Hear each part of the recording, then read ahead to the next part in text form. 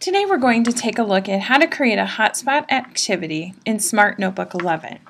Now, what exactly is a hotspot activity? Well, what hotspots are just little games that you can play that have students locate a specific region of a map or a region of a grid. So, for example, here is an example of a map. So it says find North America. So find North America, South America, Africa, Europe, Asia, Australia.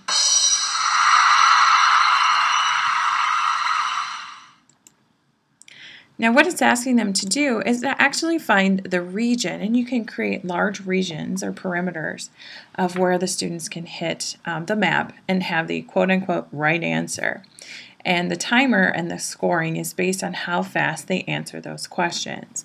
And this would be great for different groupings of students. If you have groups of students, if you're studying the different continents and where they're located, have them come up in a game-based situation and just a really quick review of the continents. Another example would be in math. We have what are called the coordinate grid, and so we can of course click start and find 2, 1, okay, and find 7, 5. So the students are coming up and they're of course finding those locations on the grid. Again, this could be in a game-based situation. When we go through and look at how was this activity set up, the grid was pulled in. Now the grid is one of the default pieces that you can use to set up activities. Others, they have the human body, also the Venn diagram. So the human body, if you'd like to pinpoint different bones, that will be helpful. A Venn diagram if you're doing comparisons of two things, and of course the like in the middle. And then the last one is called custom. Now custom, you can create your own with whatever content you choose. And this is an example of a custom one that I've created. So what I did was I created in Smart Notebook just some images that represented the fractions that I wanted to be teaching. Once I click start, find the half. So students will now go up, find the 1/4, 1/4, find 1/3, 1/3. So what does this look like? In the background, I put my different pictures, and then we added points. So for the points, these become the questions. So find 1/2, find 2/3, find 2/4. Hotspots are activities about finding things on a map or finding things on the board. And then you add your points wherever you would like for them to be. So let's go through and create our own hotspots activity. First, let's go over to your browser and let's just pull up your pages. We need to have a new page at the bottom. To find the hotspots activity, it's actually in your gallery, which is the picture frame over along the side. And just for ease of finding, I like to just type in hotspots. Now, we want to go to the interactive and multimedia. The difference between these two folders. Interactive and multimedia are the templates, and you get to choose which color the bars are. The second one, the notebook files and pages, those are examples that are already created. Essentially, they're demos of the activity for you. So I'm going to do the pull down, and we are going to pull over the teal. We'll pull over the teal, and just for color purposes, and we're going to click the edit button. So let's click edit. Down below, I'm going to choose custom. That means I can put any picture in there that I'd like to. Also in the gallery, under Gallery Essentials, you can choose clip art from any of your areas of specialty. Mine happens to be English. You could pull in alphabet, grammar, handwriting, paper backgrounds, phonics, printing, spelling, you name it, it's here. But for this activity, I think I'm just going to do everyday things. And we'll do, how about everyday things? Look at all of the different pictures that are there.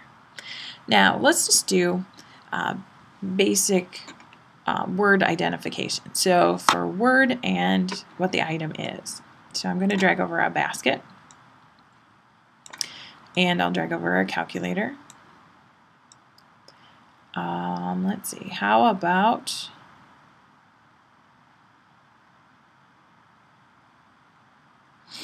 a doll? Okay, we'll just start with those three things. This could be especially good for students learning their words, ESL students trying to identify words also. So now I have my three components. We need to make sure that we send them to back. So under order, we're going to go to send to back, order, send to back, and order, send to back. That means when they're up at the board, they're not going to be moving around. Now we need to add some spots. So we're going to add the hot spots. I want to add a hot spot here, add a hot spot here, and add a hot spot here. Now we'll go to change labels. And notice I clicked change labels. This one is going to be called basket. Let's delete everything that's in there. So we've got basket, calculator, and doll. If you're a foreign language teacher, this would be great too. Have the item, have the Spanish word or the foreign language word, and have them identify the noun or the object that's identified there. So we have doll. We have already set it as custom. Score by distance. We can just do no scoring, or we can score by region. And let's do kind of a large perimeter because we want to make sure that it covers the whole object. So let's do the perimeter, perimeter, and perimeter. All right. And we can close that out. We also have an extra one here that we need to delete. Oops. And we'll click OK. So now let's go to start. Basket, calculator, doll, reset, start, basket, calculator, doll, reset. We need to make sure that we edit that so that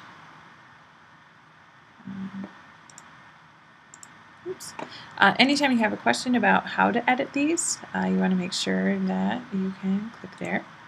Okay. We can go through and change labels. You can move them around. Lots of different options with the hotspots. But that is how you would create a custom hotspot for you. Notice how they did go in order. So, for example, the maps and such, you may want to randomize how you add your hotspots because they did go in the order that I added them.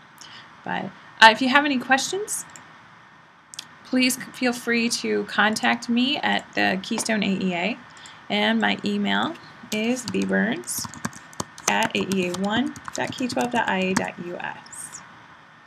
Okay? And thank you for watching.